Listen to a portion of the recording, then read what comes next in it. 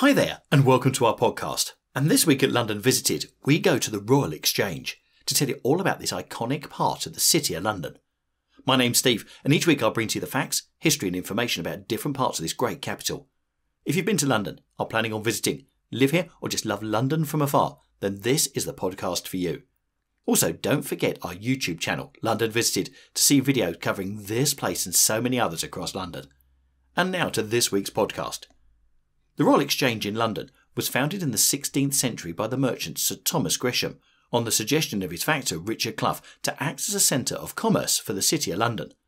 The site was provided by the City of London Corporation and the Worshipful Company of Merciers, who still jointly own the freehold. It's a trapezoidal in shape and is flanked by Cornhill and Threadneedle Street, which converge at Bank Junction in the heart of the city. It lies in the ward of Cornhill. It has twice been destroyed by fire and subsequently rebuilt. The present building was designed by Sir Thomas Tite in the 1840s. The site was notably occupied by the Lloyd's insurance market for nearly 150 years. Today the Royal Exchange contains Fortnum & Mason, the bar and restaurant, luxury shops and offices. Traditionally, the steps of the Royal Exchange is the place where certain royal proclamations, such as the dissolution of Parliament, are read out by either a herald or a crier. Following the death or an abdication of a monarch, and the confirmation of the next monarch's accession to the throne by the Accession Council, the Royal Exchange building is one of the locations where a herald proclaims the new monarch's reign to the public. Richard Clough initially suggested building the Exchange in 1562, and its original design was inspired by the Antwerp Bourse, the world's first purpose-born bourse with which Thomas Gresham, the representative of the English crown in Antwerp, was familiar, and on which the designs of the bourses in Amsterdam, Rotterdam and Middelburg would also be based. It was Britain's first specialist commercial building, and Clough oversaw the importing of some of the materials from Antwerp: stone, slate, whiscot and glass, for which he paid thousands of pounds himself. The Royal Exchange was officially opened on the 23rd of January 1571 by Queen Elizabeth I, who awarded the building its royal title and a licence to sell alcohol and valuable goods. Only the exchange of goods took place until the 17th century. Stockbrokers were not allowed into the Royal Exchange because of their rude manners. Hence, they had to operate from other establishments in the vicinity, such as Jonathan's Coffee House. Gresham's original building was destroyed in the Great Fire of London in 1666. A second complex was built. Hi there, and welcome to our podcast. And this week at London Visited, we go to the Royal Exchange to tell you all about this iconic part of the City of London. My name's Steve, and each week I'll bring to you the facts, history and information about different parts of this great capital. If you've been to London, are planning on visiting, live here or just love London from afar, then this is the podcast for you.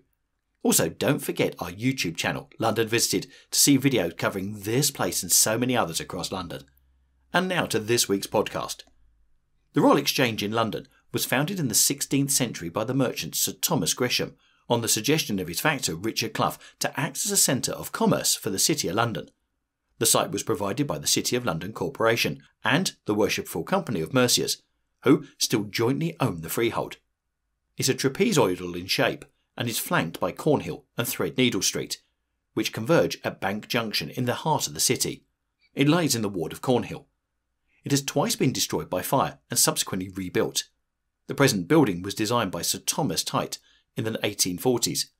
The site was notably occupied by the Lloyd's insurance market for nearly 150 years. Today the Royal Exchange contains Fortnum & Mason, the bar and restaurant, luxury shops and offices. Traditionally, the steps of the Royal Exchange is the place where certain royal proclamations, such as the dissolution of Parliament, are read out by either a herald or a crier. Following the death or an abdication of a monarch, and the confirmation of the next monarch's accession to the throne by the Accession Council, the Royal Exchange building is one of the locations where a herald proclaims the new monarch's reign to the public.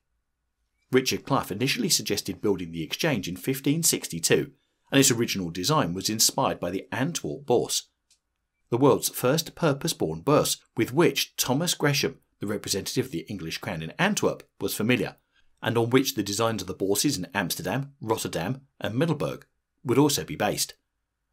It was Britain's first specialist commercial building, and Clough oversaw the importing of some of the materials from Antwerp: stone, slate, whiscot and glass, for which he paid thousands of pounds himself. The Royal Exchange was officially opened on the 23rd of January 1571 by Queen Elizabeth I, who awarded the building its royal title and a licence to sell alcohol and valuable goods. Only the exchange of goods took place until the 17th century. Stockbrokers were not allowed into the Royal Exchange because of their rude manners.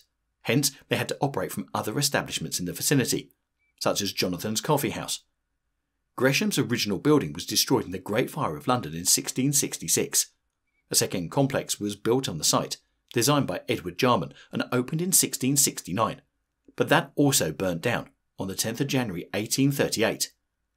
It had also been used by Lloyd's Insurance Market, which was forced to move temporarily to Southsea House following the 1838 fire.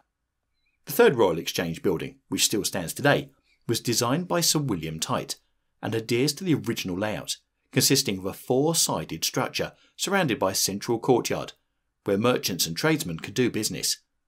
The internal works, designed by Edward Lanson in 1837, made use of concrete, an early example of this modern construction method. It features pediment sculptures by Richard Westermatt the Younger, the ornamental castwork by Henry Grissell's Regent's Canal Ironworks. It was opened by Queen Victoria on the 28th of October 1844, though trading did not commence until the 1st of January 1845.